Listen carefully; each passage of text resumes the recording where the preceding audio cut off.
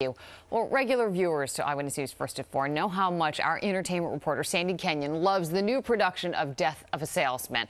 For the first time since the play opened on Broadway back in 1949, the salesman, his wife, and sons are being played by black actors. Sandy talked with the two leads, and he's here now to tell us more. Sandy. Liz, Death of a Salesman is the best production I've seen on Broadway this year, or any other year for that matter.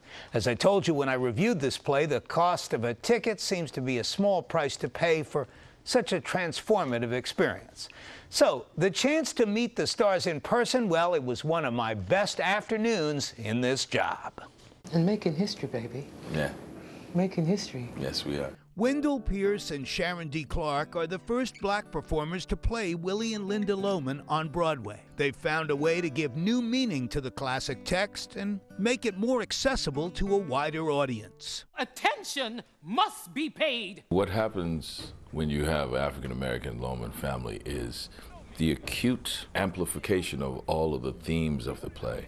You can't eat the orange and throw the peel away. A man is not a piece of fruit. When black audiences see it, they feel as though it was written uniquely for their experience. I think every kind of person can look at this in this light and see themselves. What began in London has flourished on Broadway. In New York, reactions are very vocal. You hear lots of or woo, large intakes of breath, and you know that people are with the story. They tell it by drawing on their own past and their own parents. I thought about the strong women that I was growing up with, those women who taught me how to be a strong black woman.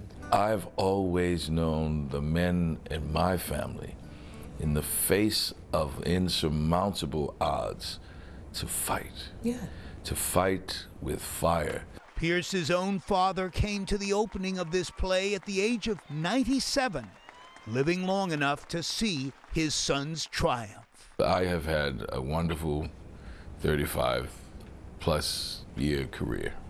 I'm looking for my opportunity to leave legacy and leave a mark on this world. And I was given this precious gift to play this role. Wendell Pierce was approached after a recent performance by a member of the audience who was 100 years old. She had seen the original production of Death of a Salesman back in 1949 and had watched pretty much every version since then. The elderly woman waited at the stage door with a simple message for him. "You moved me the most," she said. "You were fantastic." I can only agree. Dave and Liz, and there are only about 6 weeks left to see this production, and I again urge you to do so.